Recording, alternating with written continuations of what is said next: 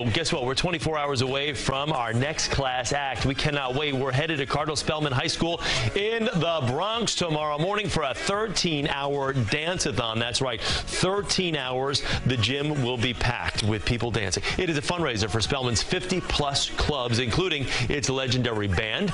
And the man behind it all, the man you just saw right there, that's teacher Rick Quintana. He is the director of clubs and activities, but outside of school, he was the lead singer of a rock band coming up through the ranks, and now he is a DJ. A darn good one, and he's got a stage name.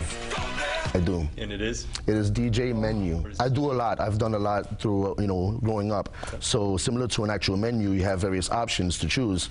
I have various options to present. In addition, it's an acronym. It stands for My Entire Name Yells Unorthodox. So my style and the way I carry myself is rather different from the normal DJs. There you have it. Unorthodox is him. The 19-year educator, Mr. Q, as the kids call him, will be DJing for 13 hours straight. He said he could do 24 hours straight. I don't know. We'll have to find out. Can't wait to introduce you to him and the rest of the school. Some really great kids I had a chance to talk with last week. It all starts at 5 o'clock tomorrow morning. Join us as we'll be broadcasting live at Cardinal Spellman High School for the dance-a-thon tomorrow morning at 5. And you can find out more about Class Act, our campaign, how to nominate someone or something from your school. That's all at cbsnewyork.com. And we'll come to our morning show from your place.